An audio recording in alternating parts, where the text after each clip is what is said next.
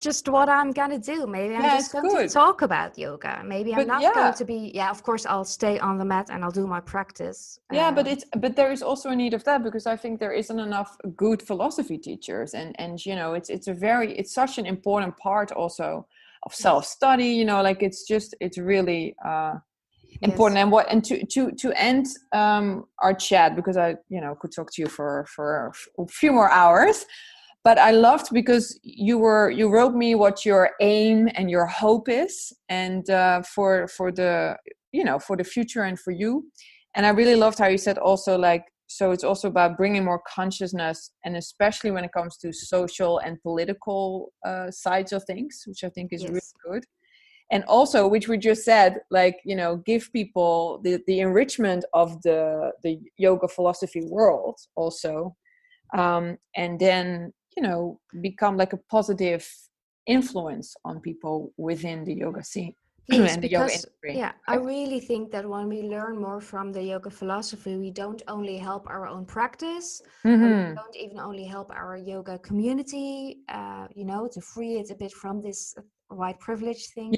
But we can also like really help the world to be a better place. And I think in the end, that's where, we as yogis can be an example. And I really liked that. I had so much really nice comments on my account. I mean, the yoga community is full of very flexible yogis who are willing to learn, who are open-minded, and who are like, oh yes, I never thought of that. How interesting. So I'm very hopeful that we can really change a lot of things with only a little bit of awareness, with some new vocabulary, and with, of course, a bit more openness. Yeah, exactly. Yeah, I think that's an open heart and a sense of adventure, I always say. Oh, that's beautiful. Yes, we can only learn from being more compassionate and more open people. I mean, it's also a better place for the ones that are now privileged. We all will be happier beings when others are happy too. And to close, do you feel, how do you see your own future? Because are you also a teacher at the moment? You said something about the university, right? Yes, I also do some. I'm a lecturer as well, and I really like to talk about books and literature. So I do that too, and I don't know where the future takes me. I'm just for now really learning, listening. As you said, we have to, especially as white women. I mean, I'm a white woman myself. We have to stay in the learning phase, and that's the only thing that I know, that I want to, keep learning new stuff and try to stay flexible in body and mind as long as possible. Yeah, exactly. Yeah, I think that's really beautiful. And I know I'm really excited about the future ahead for you, like especially because for me, when I first saw your account, I was like, oh, she's a yoga teacher. And then we started chatting and I was like, wow, you're still in training, because you already come across as this, wise yoga teacher sharing all these things. And it's nice because I think for me, it was also just a really lovely way.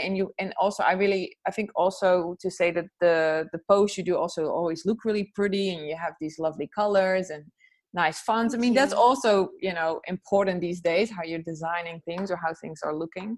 So I really wish you all the best with it. And I hope more and more people, especially in the Netherlands, will find you. And for anybody listening, I mean, if you want to learn a little bit of Dutch or do something about your Dutch skill, you can check out Trixie's account, Inclusive Yoga. I'll definitely have it in the notes, and also some of the things that we were discussing, like Michelle's book and the podcast, will also be in the notes, because both Trixie and I always find it very important to share our resources, I think.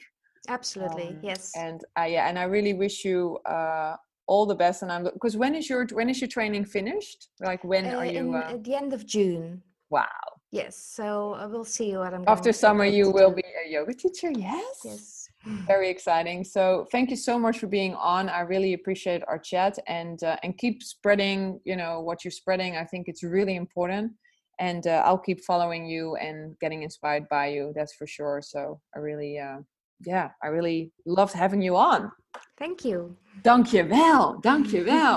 So for everybody listening, check out Trixie and all the other beautiful resources we are sharing here in the show notes. And you know the drill. Be good to yourself. Be good to others, especially the animals. Thank you, guys. Thank you for listening. And we'll say it in Dutch. Doei, doei. Doei. Good.